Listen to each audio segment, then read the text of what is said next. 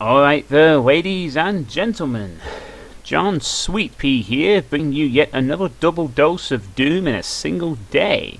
And I'm going to bring to you part 8 of the Monochrome Mapping Project. I am sort of trying to keep up with the Doom World Mega Wad Club thread, although I'm probably going to always be a map behind the descriptions that people are rolling out, but nevertheless, I'm at least trying to keep up with everyone else. Excuse me. So with that in mind, let's roll out map number 8. And thankfully there is music this time. This is Tessel Dose by the second of three contributions from FractalXX. If you remember, he previously did Abusive. And this music is called Organic by Alexander Brandon, which I've not heard before.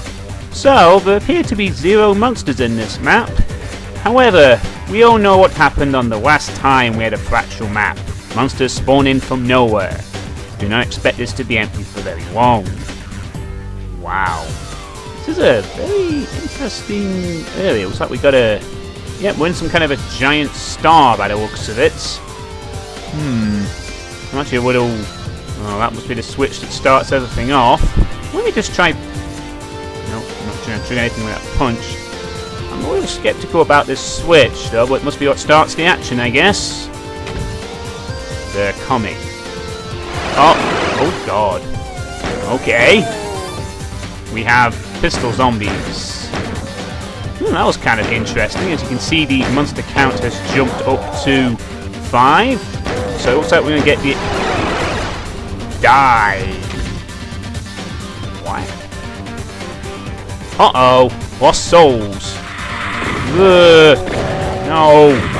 What is this madness? Yes, fight each other. Good.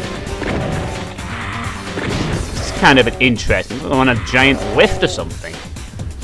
As you can see, the lost souls are desperately trying to... No escape.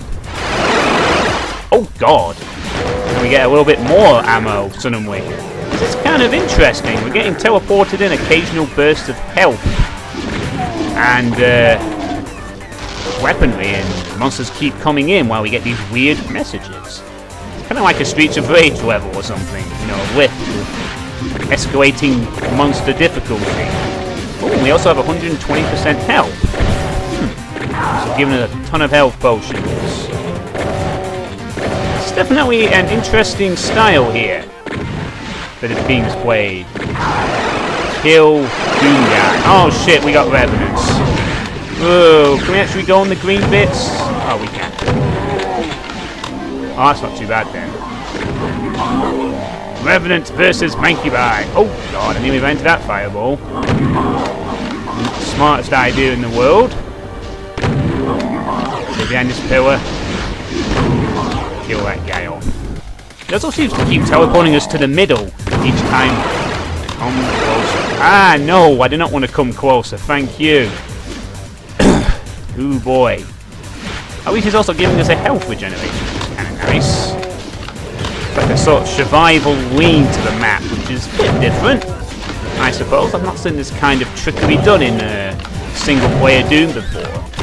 Certainly seen it in there are definitely modes that have been out for a while that are similar to this, like the old... ow, that was not a smart idea. Skull Tag Invasion, not. Which is basically just survive a bunch of waves on wave of them. So I'm going to use the chamber here too.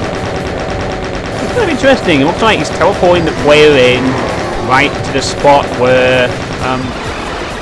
oh no, a cyber demon. I request permission to save at this point. I've been for a gauntlet. Uh-oh. Now the rest of the maps and we come out to this giant darkness. Oh no, he's giving us a rocket launcher. So it looks like we're going to have a bit of a fight with the Cyber Demon. Rockets to rockets, just like the end of episode 2. Rocket splash damage does not hurt a Cyber Demon, if you were wondering. Kind of weird, but there you go. It's also the reason why Cyber Demons don't infight each other.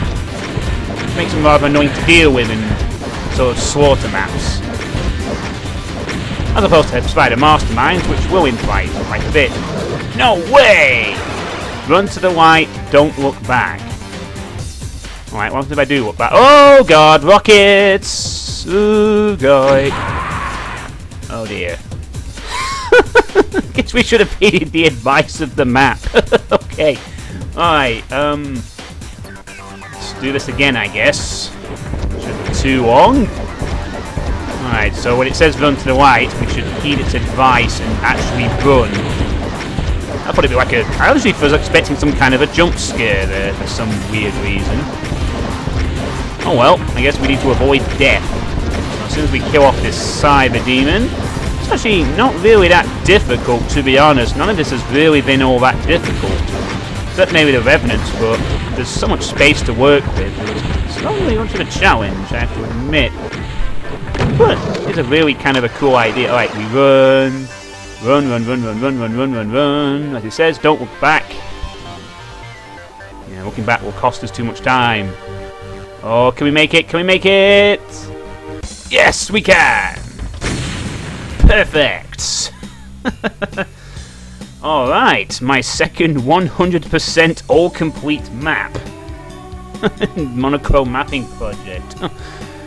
I guess that was the dead simple of the Monochrome Mapping Project universe. I have to say, that was kind of an interesting change of pace. Visually, it was sort of average. It was distinctive enough, at least, playing on a giant star. Like, gameplay-wise, it was more interesting than actually challenging. I'd say it was a good idea, though. The kind of like a light-hearted break in the action. I guess for people who play this in continuous, Tessel Dose is kind of like a light-hearted reprieve from the more difficult map before it and maybe what comes after it. It was interesting enough, I'd say. Not too difficult, but a nice change of pace, and I liked how it was done with the messages and the ending. It was a brief burst of fun, and that's all I can say, and very good. So once again, FractalXX has done a good map, and I look forward to seeing his third one.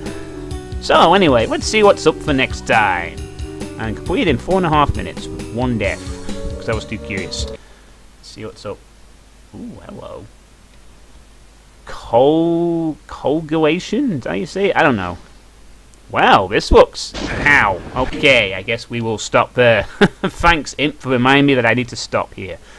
So then, next time, looks like we're going to be going on to, finally, a completely different WOD author. So, what did you all think of Tessel Dose? Did you like the survival gameplay and the messages? Do you think it could have been made more harder or more interesting? And what do you think will happen next time in Coagulation?